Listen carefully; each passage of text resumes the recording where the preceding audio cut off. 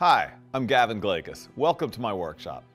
In this workshop, we're going to be painting direct sunlight and looking directly into the sun and talking about how to create those effects of aerial perspective, of depth, of blazing warm sunlight that just pervades everything in your painting.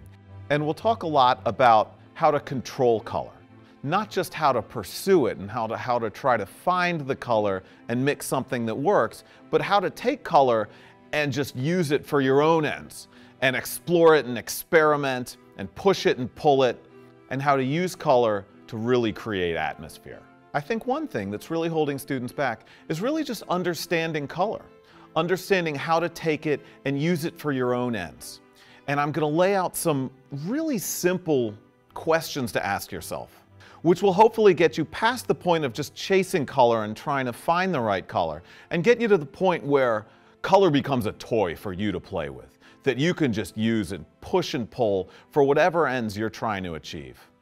I think another thing that's really holding students back is a hesitancy to break away from the photograph. So we're going to talk about ways to just use the photograph for your own creative ends and how to make decisions about what to include and what not to include, rather than just trying to reproduce something that may or may not have a lot of artistic merit in its own right.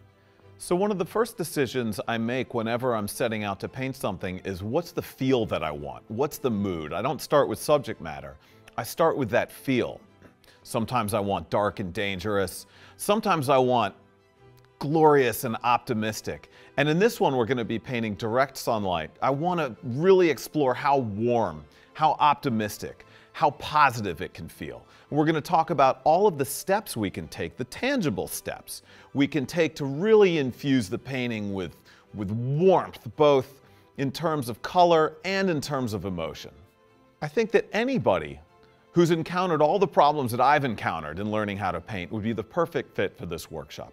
Anybody who's ever had trouble with color, anybody who's had trouble with depth, anybody who's had trouble trying to get their painting to really exude the feeling that they have. We say to ourselves, I want my painting to feel like this. I want it to really communicate this, and then we don't quite get there. I'm going to talk about all of the tangible steps we can take to get our paintings to have mood, to really communicate a feel. And I'm going to be talking about how to break away from the photograph and to use the photograph just as the first step on a much longer, much more creative, much more exciting journey. If I want to turn people loose and help them really execute their ideas. So join me on this adventure and we'll get into how to deal with sunlight and color and depth and atmosphere.